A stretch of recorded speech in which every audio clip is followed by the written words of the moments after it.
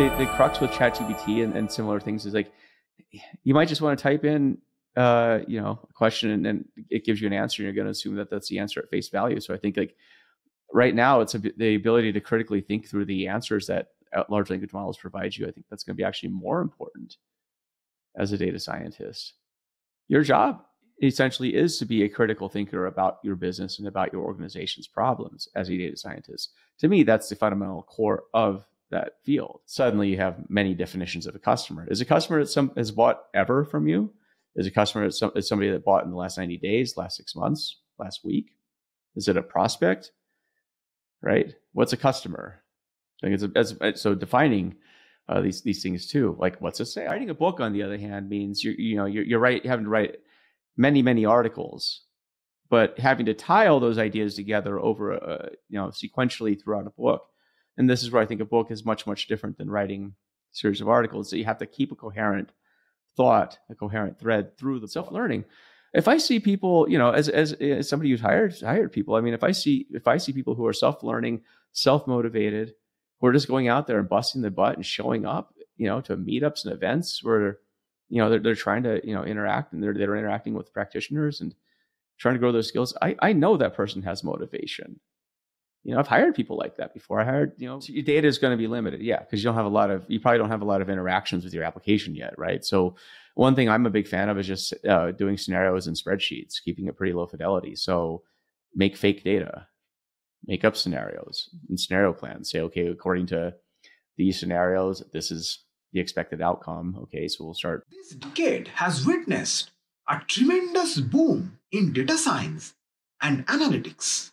Whether you are an entrepreneur launching your startup or someone deeply passionate about delving into the realm of data, having a solid foundation in data science is a big deal.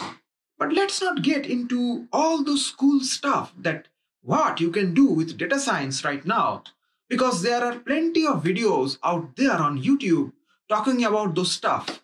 And it is also important to note that a significant amount of these resources are simply trash, leaving you with zero valuable insight into the true demands of the market and how to adequately prepare for the future. Now, apart from the folks of doing data science and number crunching, there are another group of people who make sure that everything should run smoothly in the world of data, and those are called as data engineers.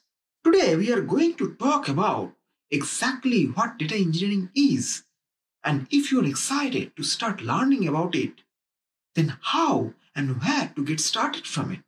To answer the first question, one can think data engineering is that branch of data science which is all about making sure that data that is being collected should stored and analyzed smoothly. Data engineers build and look after the systems that handle big loads of data really well. Data engineering is like, you can think in a layman terms, if I say that it is simply building a system of pipes, and these pipes take in different kinds of data, clean it up, and get it ready for analysis.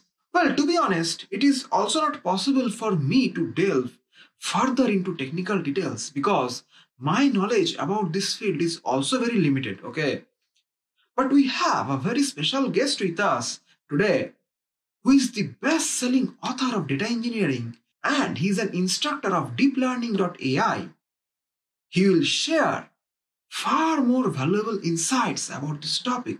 And the most exciting part of this discussion is he will also provide valuable advice to you if you are the person waiting to start your career, or if you want to planning to switch your career in this direction. Okay, so without any further ado, let us begin our today's session. Welcome, Professor Joseph. It's really an exciting opportunity to have a discussion with you today. Cool. You too. We will be definitely covering topics, and I hope it's going to be really interesting for our viewers as well. And we'll find out. Yeah, sure. And definitely, we are also looking forward to hearing your insightful thoughts. So, starting with, as I see that you have a very diverse backgrounds, ranging from opening your own company, you have worked as an entrepreneur, to working as a software developer, and then you become a best-selling author, and now holding as an instructor at deeplearning.ai.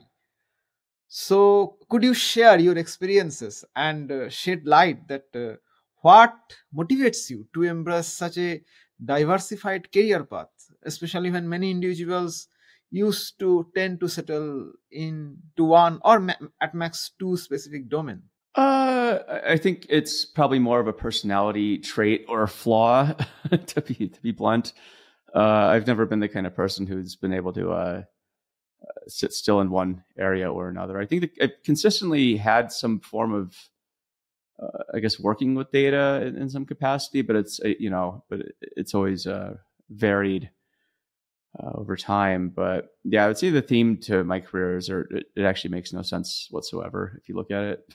So, but it makes sense in the past, I guess. But at the time, you're just like, I don't know, but no idea what the point is. I think that's something maybe your listeners could take away, is that there's a lot of people that will tell you need to stick with the path here, stick with the safe path, prescribe a lot of options for you. But, I think at least my experience is illustrated, for better or for worse, there's definitely more than one way to do things, and there might be multiple ways to do things. And there's many ways to success, I would say, and probably many ways to failure too. But the way I've always approached things is, keep an open mind and be open to new opportunities and new possibilities. And I kind of treat it like surfing or something like that, where it's more,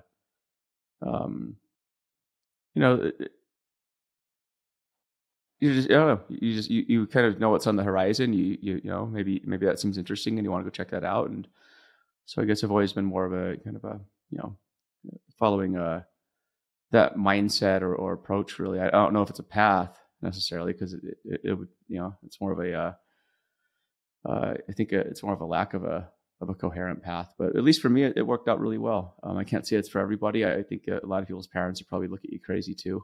I also grew up in a household where I didn't have a lot of restrictions and nobody told me what to do. So I think that's a big part of it. So I was able to make up my own mind about what I wanted to do and make my own mistakes early on. And so I think that's probably a big piece of that. So your motivation was to stick. I mean, you have just developed the idea of the data engineering while you have you have started as a career from as an entrepreneurship. Then you have worked as a software developer. And I would say, it's about. Sorry, was there a question behind that? So I'm just asking that as you have you have worked on this diversified, so you have gained lots of knowledge. I mean, by accident. A lot of it by accident, I would say. Like when I, throughout, so I got started in data, I would say back when I was still studying mathematics, right? And back in the day, your career options were to become an actuary, which I was, planning on doing, or, going to some sort of analysis, or what else was the career field back then? You could go teach math, I guess. You can go wait tables at a restaurant or something like that, or go work for the government. But there weren't a lot of options back then, to be fair, right? It's not like it is now, where data is like a sexy thing. Back then, it was like the thing you got into because you're kind of weird.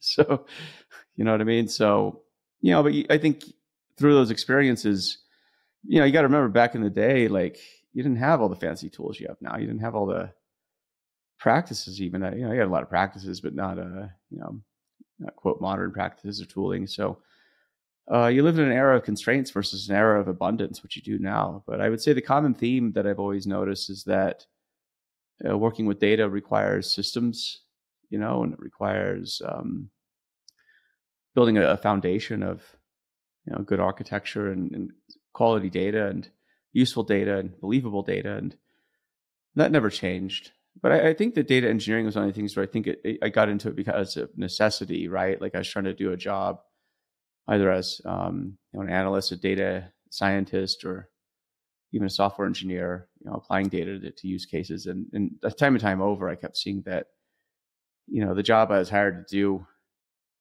often entailed, what data engineering, I guess, eventually became, which was sort of managing that data engineering lifecycle, which Matt Housley and I came up with, our co-author. But it was just the the notion that, at the end of the day, you're sort of sitting at the intersection between systems of record and applications of data use cases, right? So analytics, machine learning, so forth. And so you're helping to manage that framework. But maybe as a data scientist, for example, you're implicitly managing that. I mean, the old trope is that data scientists spend 80%, 90% of their time getting and cleaning data, right? Which I thought was like a huge waste of time for most data scientists. Like, why is it that you're doing exactly the thing that you were trained not to do, but you're spending all your time doing it? I think that's a huge disservice.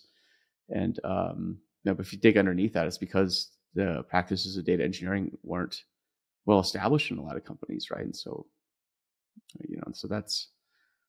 so I would say that I was practicing data engineering, I guess, before it wasn't officially a thing, like a lot of people were back in the late 2000s, early 2010s, but now it's a field, and now we can talk about data engineering as a real thing. So I guess that's kind of cool. So how much change have you seen from 2010 to 2024? I would say the change is the amount of change I've seen has been, well, I think there's two sides to this, right? So there's the change that you see because tooling and more people are in the space. I think that's a function of data science becoming the sexiest job of the 21st century, and all of a sudden, like, everybody and their grandmother wants to be a data scientist and be in data because it's the hot thing. Companies started taking data a lot more seriously, so that follows in the old Economist article from, what was it, the mid 2010s? I can't remember the year, 2015 maybe. Data is the new oil, right? So you have data is the sexiest job of the 21st century. Data is new oil, and and suddenly there's a lot of fear of missing out, FOMO, in data, and what that means is you have to be doing it for its own sake, right? So I think that what this caused, and at the same time, you had the modern, quote, modern data stack, cloud, big data, all these other technological movements that were happening, and that ushered in, I think, called sort of a golden era of tooling. So I would say that there's more people in data. That's a big change. Data became more popular and more seriously considered at companies and an approach, and that's another big thing. You start seeing data, quote, creating more value for companies. It moved from basically an internal facing IT function to something that would eventually power some businesses, maybe running the core of their businesses in the case of companies like Amazon, Google, Uber, and so forth. Great tooling, right? So that's another big change. The democratization of, I don't say democratization, but the ability to use a wide range of tools from open source to paid SaaS in the cloud was a game-changing thing. So now anyone could operate at the scale that companies used to operate in, and sophistication back in maybe the 90s and 2000s, when you had very expensive on-prem hardware you'd have to purchase, and software and so forth. So that was a game-changing thing, right? Like, the ability to these tools were open to the public. At the same time, practice has evolved. So you had machine learning practices moving from academia into widespread use, right? To the point where you have AutoML, and you have, I think probably there's probably a data science boot camp for every man, woman, and child in this earth right now. No shortage of tutorials and stuff. So knowledge opened up as well. That's a big thing, right? It used to have to buy books and learn kind of the hard way, and learn through mentorship and so forth. Now the ability to learn data is open to everybody, including podcasts like yourself and so forth. So that's the thing I've noticed as well, is the availability of knowledge is everywhere. At the same time, I would say it's interesting. I was talking about this with a friend the other day, where I felt like we have the ability to probably deliver more quickly. At the same time, I could make an argument that the quality of the stuff we're delivering has actually declined. And part of this is because of the need to probably do faster delivery through agile and other practices. And companies are moving a lot faster. And so, I would say practices that were traditionally done by data people, like data modeling, for example, that's sort of fallen by the wayside. I think it's, again, starting to get a lot more attention, precisely because of the impacts of ignoring it are causing companies. But so there's some of the changes. I think net data became popular and became a force into itself, unlike the old days when it was sort of a back office operation that nobody really cared about. So. Thanks, Professor, for sharing this. So I guess that your diverse experience contributes to your success as a data science author. So could you share that when and how you realized to I mean, the need to write a books? Um, I think it's always been in the back of my mind to write a book. I think everybody wants to write a book at some point, right? At least people I talk to. Maybe I just talk to a bunch of weird people. I don't know. But I think that the notion of writing a book is one of these things where you feel like it's a chance for you to encapsulate a lot of your knowledge, um, you know, into something that's very permanent and very concrete. At least as permanent books can be these days. Physical books are a bit more permanent. But why did I want to write a book on data engineering? I felt like the books that I had seen on data engineering were okay. But I didn't feel like they really captured. I felt like, let me back up. I felt like the books and the articles I'd read and the YouTube videos I'd seen, they talked a lot about the tactics of data engineering, and they talked about a lot of the, the what of data engineering, not the why and the how, right? So I think nobody had really taken a stab at like establishing data engineering as a field from first principles, for example. For what I'm talking about are, nothing wrong with these types of books, but data engineering on, say, a certain cloud, or data engineering using certain tools, right? And these would be, and then I'd look at, okay, so if I type in what is data engineering, I'd typically get back articles like data engineering is the use of Spark and Hadoop and MapReduce and Python and SQL. And I'm like, that's like saying that, the art of carpentry and, is simply using, certain tools, hammers and drills and so forth, right? Those are tools that you use to build a house, for example, but that's not exactly, I wouldn't say that that's construction work, right? I mean, it would be, if you talk to a construction worker that way, or a general contractor or an architect about that's how you would build a house, they would look at you like you're crazy and probably tell you to leave. But that's exactly how we've been talking about the field of data engineering, and I would say data science to the same degree. We're so focused on the tools. We're so focused on the tactics. We've never actually taken the time to consider what it is that this field is trying to do. What is this field? Again, from first principles, right? So that's why I wanted to write a book. So me and my co-author Matt Housley, we were also running a data engineering, data architecture consulting firm. We've been doing that since 2017, 2018. So we have a lot of experience, both before we started our company as well as during it. Just seeing, I would say, a lot of teams being challenged by data engineering and not, and I think jumping into the field and getting a lot of what I would say is pretty horrible advice based on these articles in this book, very short-sighted advice. So I think we wrote the book in part to scratch our own itch, to, take a stab at solving and explaining the problem of data engineering from first principles, as well as I think, putting our stake in the ground in terms of what is data engineering, right? And so I think that's why we wanted to write the book, was simply that we felt that the field was, and the topic was being grossly misunderstood and addressed from, I think, a very dangerously short-sighted way. So, as the fields are evolving, do you think that, would you like to extend the book, or do you like to write another book, let's say volume 2, or do you have a plan to increase in some other volumes as well? I mean, I'm currently writing a book on data modeling. In fact, early chapters of my book will be out on online soon. So that's, I think I would say it's going to be more spin-offs of what that book, covered.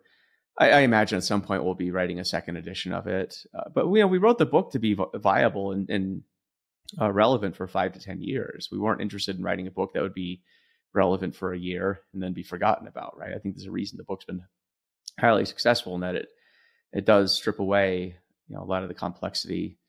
Who was it? Bill Inman, the guy who father of data warehousing and considered actually a father of our modern industry. He when I was writing my book, he gave me some really good advice, which I took to heart. Was, if you're writing a book, don't talk about technology. The moment you start introducing technologies is the moment you start putting an expiration date on your book. And so what you really need to focus on is, what are the first principles of what you're trying to talk about? So if in our book, we mentioned technologies only by example and saying, for a contemporary example, these are technologies, but this is probably going to change at some point. So, so we didn't intend the book to be needed to be rewritten for a while. Now, that being said, I'm working on, I have several books in the pipeline that I'll be working on, as well as courses based upon, I think, areas that we talked about in the book that probably needed more explanation. For example, data modeling, I think we covered it in like maybe, say 6 pages or some number that's pretty small relative to the ground that actually that topic deserves. Same with, topics like architecture and orchestration and so forth. And so, we've already, Matt and I've already started making notes on what we'd want to change in the second edition of the book. But as it stands right now, I think the main thing is just making sure people at least know that the book's there and that it's available for them to read, and would definitely benefit their careers if they are interested in learning about data engineering. So thanks. I hope that this book should finish quickly and we shall have the opportunity to read it. So I just have me too. So I just have one additional question, that what do you think as the key factors to become a good author?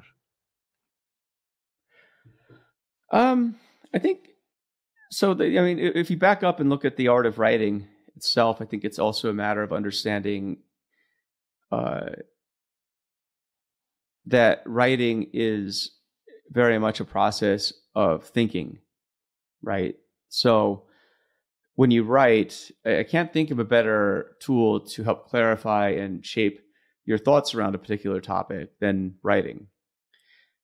I do a lot of podcasts, I do a lot of coursework and stuff, and those are great. I think it helps you dive in, if you're out of a pyramid of knowledge, right? And this is like the deepest level you can get to of depth and breadth in a subject area. Probably talking about a topic on, on a video, on a podcast, it gets you to maybe here, right? But when you're having to write about a topic, maybe an article will get you this far because you're having to think about how you're constructing your thought, that will fit the size of an article. Writing a book, on the other hand, means you're having to write many, many articles, but having to tie all those ideas together over sequentially throughout a book. And this is where I think a book is much, much different than writing a series of articles. So you have to keep a coherent thought, a coherent thread through the book. And this is fundamentally different than writing articles, making videos, writing tweets and so forth, right? I think that it's just, the book is, I think the only thing I've seen that really, I think it just forces you to think at a much deeper level. And I think that's really hard to explain to people. Or I think it's easy to explain to people, but I think it's hard for people to appreciate like how much it forces you to think. Now, in terms of writing a book, tips for, to be a successful author and so forth. I would say being a successful author is, or just being an author in general, that's really a function of just putting in the time and being an author. Sounds easy enough. But it's a lot of work. I don't think most people could write a book, right? I think even with ChatGPT these days, I think people could go through the motions of writing a book. They could definitely make prompts and just have it write stuff. I've seen this happen. For example, there's several knockoffs of my book on Amazon that say Fundamentals of Data Engineering. It's the cover title. But I look at these samples of the book and I'm like, it's clear this person didn't think about this topic to the level we did. It's clear that they used ChatGPT to write most of the content.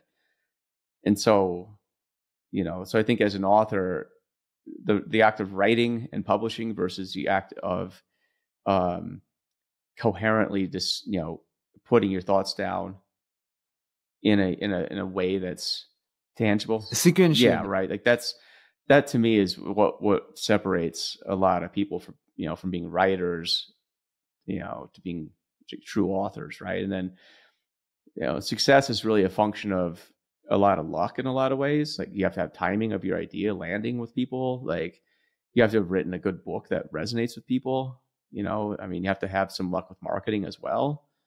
There's a lot of things that come into play. So like the art of like authoring a terrific book is only part of your challenge when you write a book. There's also the other factors that, people have to like it. Right. And so I'd say that when you're writing a book, beat up your ideas in public. That's what we did. We had, I post a lot of the ideas of the book early and often to show people that, this is the idea. Feel free to beat it up, and that helps sharpen your thinking. And we had technical reviewers, so I'd say we're very, very vicious, and that's exactly what you want.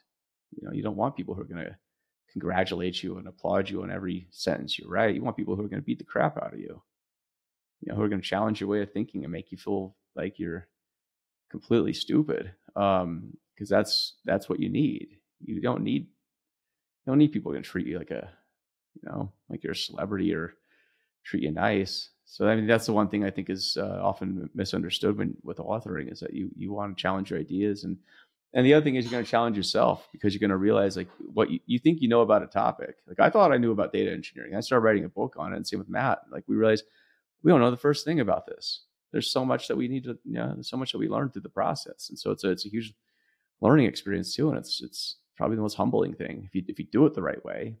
Like I said, if you cheat nowadays and just use ChatGPT to write your book, I think you're gonna, you'll write the book, but it's like cheating on a test or cheating on your homework. It's like you didn't learn anything, right? So I think part of it is like how much you want to push yourself in this process too. That's something I don't think that ChatGPT is gonna, I think it's a good conversational agent, for example, for authors. And the reason I bring it up is I know everyone's going to use it for books. I use it for mine all the time, but I use it as a conversational agent to push my ideas into different directions. But I never use it to write. One, it could never capture my writing style. Two, I just think you're cheating yourself out of the experience of pushing yourself as a person, right? So thanks. Hopefully answers your question Thanks, in a very long.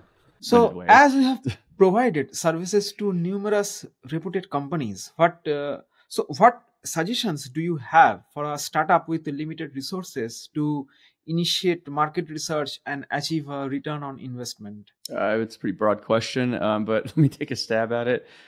I think in general for startups, the cliche is definitely find product market fit. I think that's definitely important. I've worked at a number of startups. Some failed, some succeeded, and so I have a lot of experience in this. So definitely product market fit. Getting nowadays I think it's a bit different than it used to be. Back in the day, it was all about getting logos and maybe not making money. Nowadays making money is. I always think you should always make money and find customers, but that wasn't always the traditional advice you'd get from VCs and so forth. So, but with respect to data initiatives, which might be more interesting to your audience, right? So you have limited resources, right? You have limited time, you have limited money. So I would say figure out if data is going to be a part of your product, right?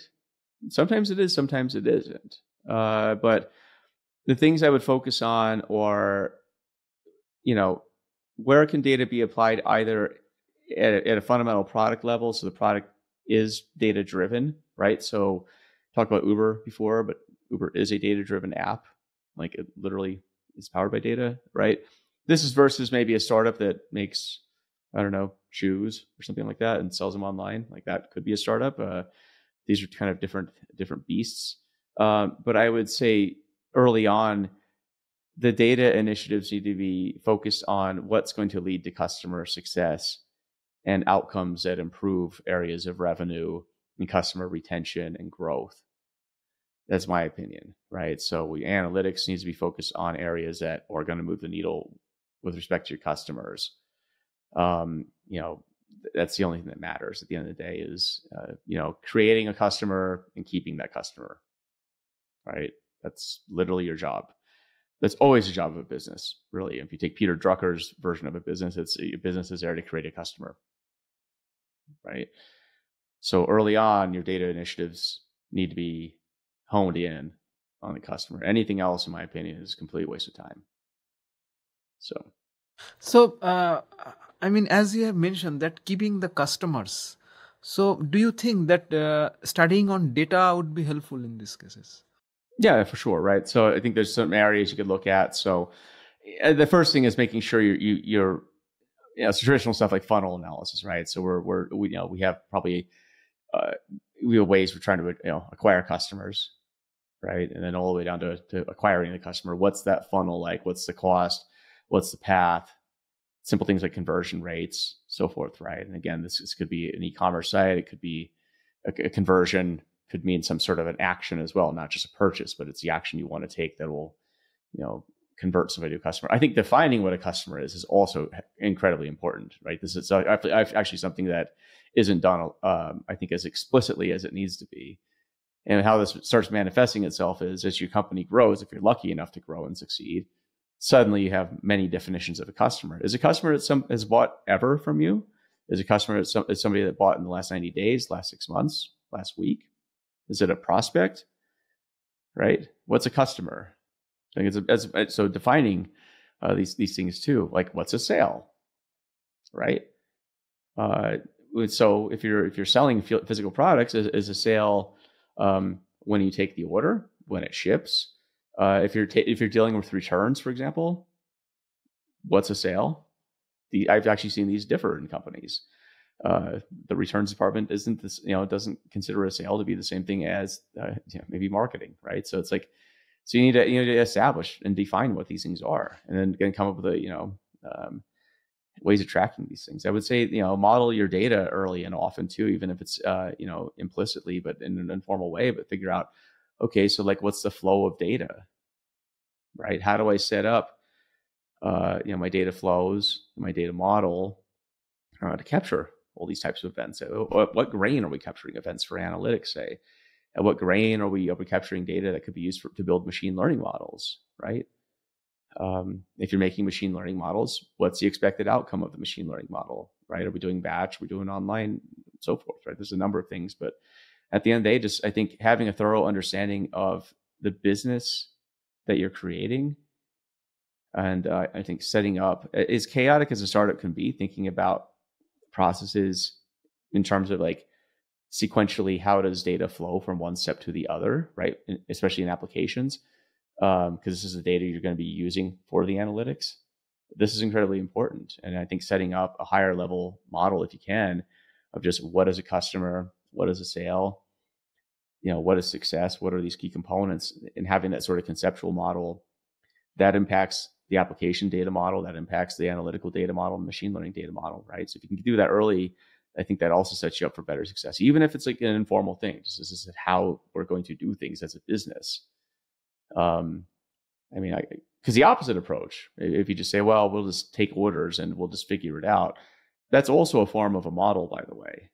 It's just going to be a very haphazard one that's going to be a bit chaotic. And then when you start, if you're lucky enough to grow and succeed, your analytics is going to be kind of all over the place, right? So I would say, like, be intentional about how you're treating data from day one, and just know that data starts at the application, right? The application that you're building. So be intentional about how you intend to consume that, maybe downstream, even if it's, that may change, which it always does in startup. So I just have one additional question, that as a startup, their data will be very limited. Probably will be. So how to proceed with that? I mean, how to deal with this thing then? So it is a bottleneck. Yeah, and that's what I think where a lot of, so your model is going to be, so your data is going to be limited. Yeah. Because you probably don't have a lot of interactions with your application yet. Right. So one thing I'm a big fan of is just doing scenarios in spreadsheets, keeping it pretty low fidelity. So make fake data, make up scenarios and scenario plans. Say, okay, according to these scenarios, this is the expected outcome. Okay. So we'll start, modeling for that. Right. So, but don't, so again, I think back to your point though, right? I think that what's kind of baked into this answer is your job again is to go create customers, right? So you can get more data. So how are you going to do that, right? So it's sort of this flywheel effect where you're going to have to, I think, work with your team if you happen to have one, and figure that out. Like, how are you going to get more customers? And then, you're going to have hypothesis. This is again sort of lean startup thing. Like, you're going to have a hypothesis. You're going to go test it out, right? But along the way, you're probably going to be tracking some sort of data, whether it's, I would suggest, it's doing it in a spreadsheet to start. You don't need to keep it any more complex than that. But those are data points, right? That's going to inform, kind of how your business evolves. So you can do this. You can do this implicitly. You can do this formally, or you can do this implicitly or formally. But either way, you're doing it. Okay. Thanks, Professor, for sharing such insightful discussions. So we are on the verge of our today's session. So I just have two more questions with this. That these days many students from different fields are interested in data science. I mean, in different fields. I mean, it's not only in science background. They are from different background, but still they are coming because there are lots of job opportunities in this field. As you mentioned, it's a very sexy thing. So, what advice do you have for Mhm. someone starting in this journey for those students? So, how they start their career in this direction? Yeah, I can only give an American-centric answer, right? I think that, and what I've learned is my career advice doesn't translate to a lot of places. Uh, so I would say that my advice, if you're getting into this career, is just know why you're doing it. Are you doing it because it's the hot path that you're going to make a ton of money at, which I think actually is really hard these days for new graduates coming out of school. The world's changed, in the past couple of years. It used to be you could graduate from boot camp and get several job offers to be making six figures, in American money pretty easily. And those days are gone. I know a lot of people who graduated from boot camps, colleges right now, where getting a job is really, really difficult and it's really discouraging. So I think you need to take a hard look at, why you want to do this, right? Is it something that it's just really motivating to you and you just love data for whatever weird reason, like I did when I was in school, and it's just kind of the path that you knew you'd be doing, right? Like I had always read, data books and math books and stats and all this stuff. I mean, even on my weekends, even as a, you know, before my undergrad, actually, right? So I mean, this is something I've just always been motivated by, but I'm just wired differently, right? This is something that I think it's just always been how I am. That's not everybody. So I think my answer is going to be a lot different. But I would say, understand what your path is. Understand why you want to do this. Are you doing it because it's trendy, or are you doing it because you like it? You're going to be a lot more motivated, and so you're going to be a lot more successful in this field if you're motivated because you like it and because you have an inherent interest in this field. If you're just doing it because it's a hot new career field and everyone tells you need to get into it, including your parents, like that's probably not a great idea, right? Now you're doing it for other reasons, and you're going to burn out when you realize how hard this field is. It is a hard field. I think it's easy to be the same as everybody else, right? To know superficially the different machine learning approaches, for example, in data science, and know different ways of visualizing data. Like that's all table stakes. That's all basics.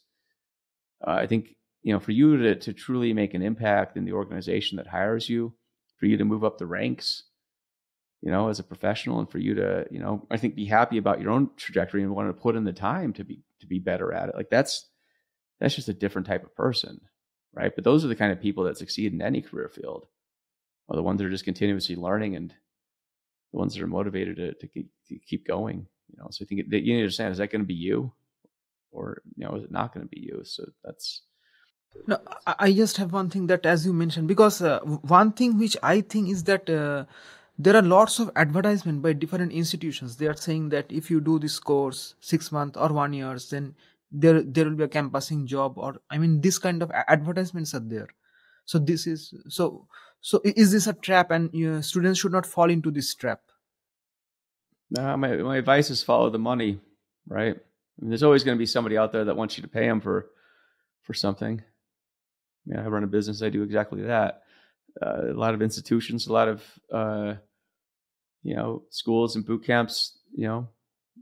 It's no secret. A lot of these institutions are profit motivated, right? Just follow the money. Understand, like, what are these people doing it out of the goodness of their hearts, or are they doing it because they want to make money, right? And then I guess nothing wrong with that, right? Everyone needs to make a living. Every business is in business to create a customer, i.e., a new student, and hopefully provide something of value to them in return, right? So I think you just need to understand what's the value proposition being offered, right? So I would look at the success rate of these institutions and ask, okay, you're going to charge me X. What's my return on investment for this, right? What's your job placement rate, for example? How successful are your students, say, 1 to 5 years after graduating from your institution?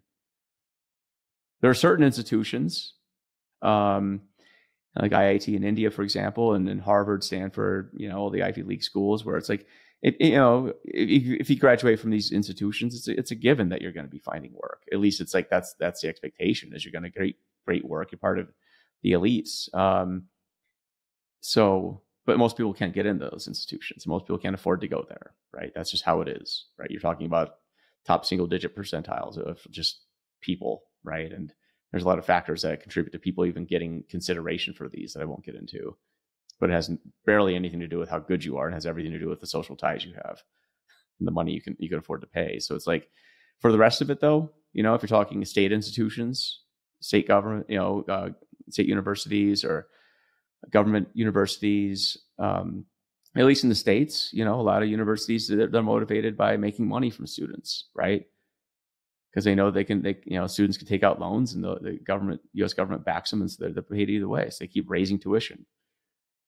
So a lot of that goes towards administrators and other costs that I question the value of it. That's a different topic.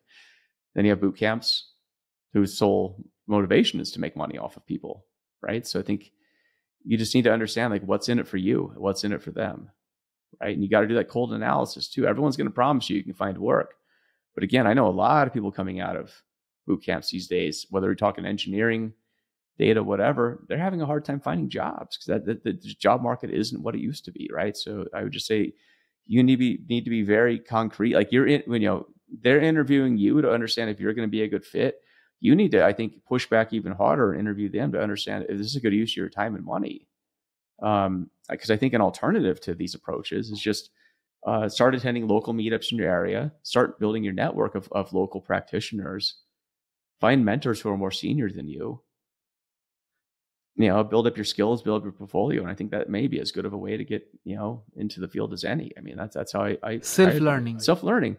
If I see people, as somebody who's hired people, I mean, if I see people who are self-learning, self-motivated, who are just going out there and busting their butt and showing up, to meetups and events where, they're trying to, interact, and they're interacting with practitioners and trying to grow their skills. I know that person has motivation.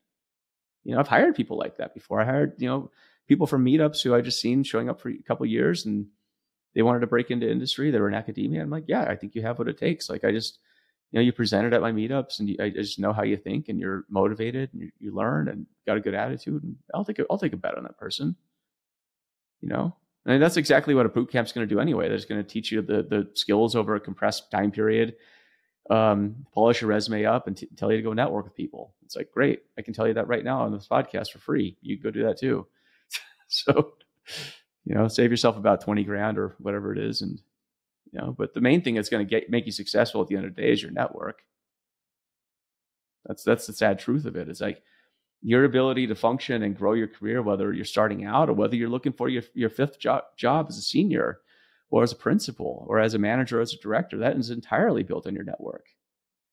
It has nothing at all to do with, at a certain point of like, how you did in Kaggle competitions, or how well you did, what your GPA was. After your first job, your GPA means absolutely nothing, right? So I would say, like, but it's always your first job that's the hardest, right? But I think at this day and age, it's about getting out there and hustling, showing up to events, meeting people, going into it with no expectations, and don't be transactional. Don't go into thinking everyone's going to give you a job and they owe you a conversation, a job. But you got to go in there and show that you're somebody who's,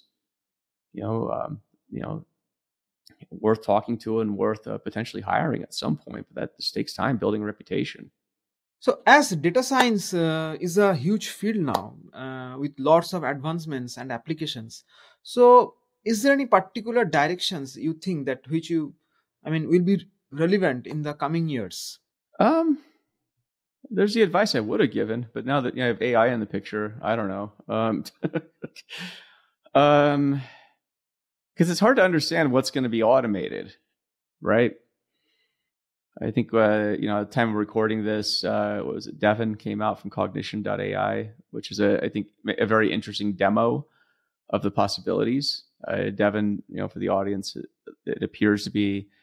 They claim it's the world's first software AI software developer, i.e. an AI that acts as a software developer. You just give it instructions, it'll just take the tasks and run with it. So I don't know. I really don't know at this point. A part of me thinks that there's, I'm trying to sift through this whole AI hype cycle that we're in right now, i.e., like what's useful and what's just hype, right? And so part of the success, I would say, of getting into data science is, I think, going into it with eyes wide open, with that same lens of trying to figure out, okay, so like what's going to be useful and what's not, right? So if we look at data science, the way it was taught before ChatGPT exploded on the scene, it was all about deep learning and classical machine learning methods, right? And these are still extremely useful. I think you need to understand. I joke that we're in a classical machine learning winter right now.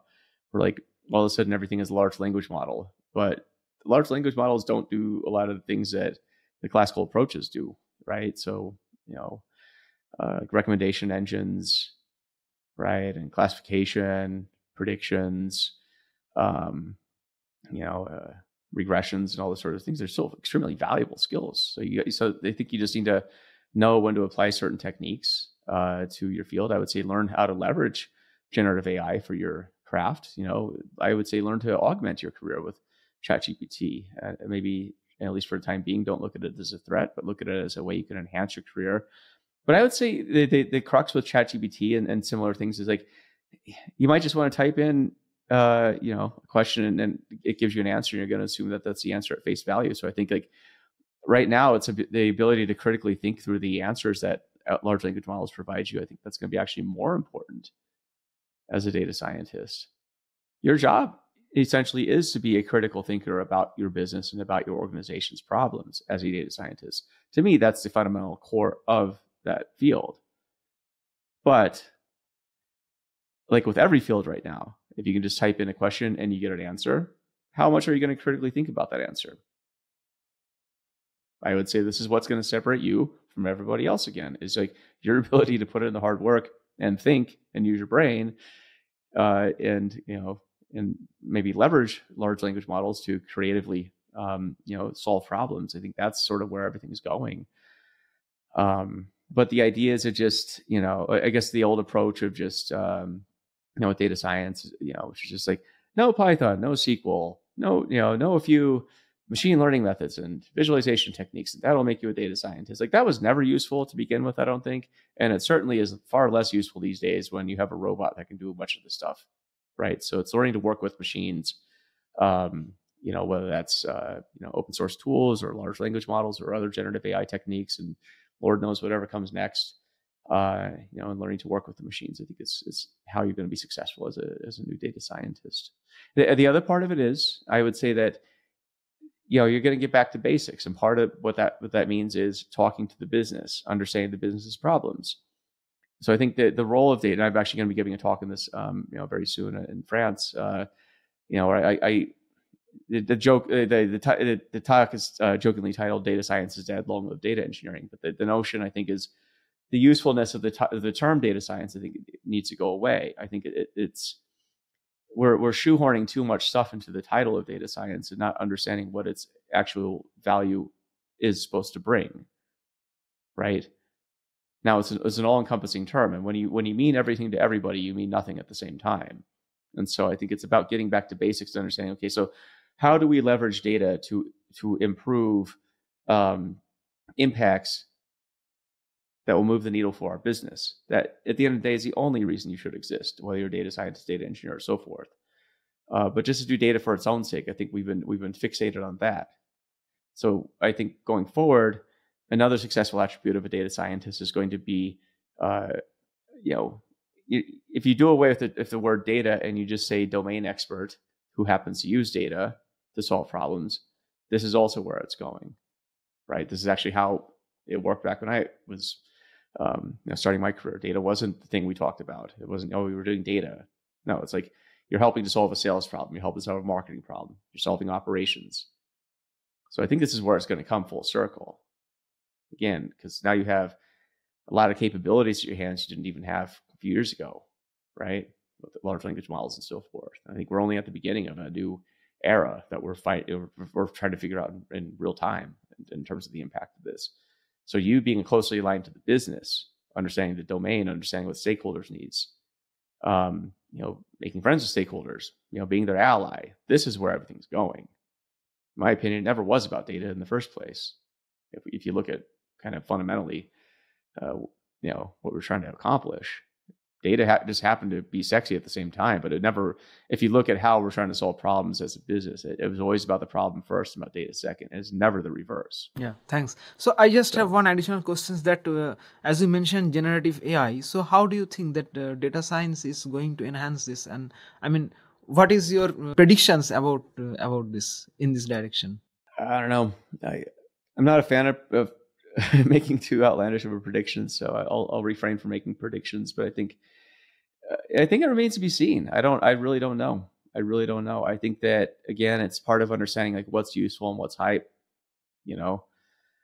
But I honestly think we're about to enter the trough of disillusionment with large language models and generative AI in general, right? I think there's been a lot of promise and probably a lot of overpromise of these tools and techniques, but there's some fantastic utility to it, right? So I think I don't know yet. I think and it remains to be seen what AI, autonomous AI software agents, software developers do. I think that we're just at the very beginning, so I don't know.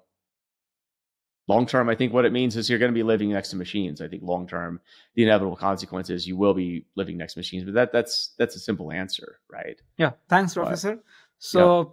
Thanks once again, Professor Joseph, for joining with us today and sharing your insightful perspectives. So looking forward to more talks on different topics in the near future. Still then, have a nice day. Bye. Yeah, you too. Good. See you on.